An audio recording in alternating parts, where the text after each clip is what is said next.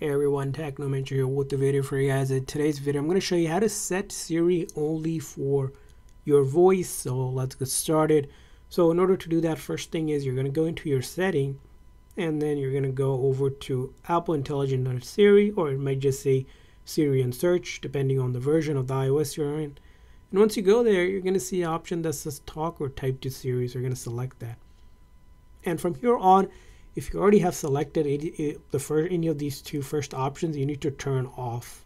And then once you turn off, we're going to select one of the options. So we can do Siri or Hey Siri, doesn't matter. I'll go with the first one. And then to set it for only your voice, you want to go through this process. So we're going to hit continue and say, Siri, how's the weather?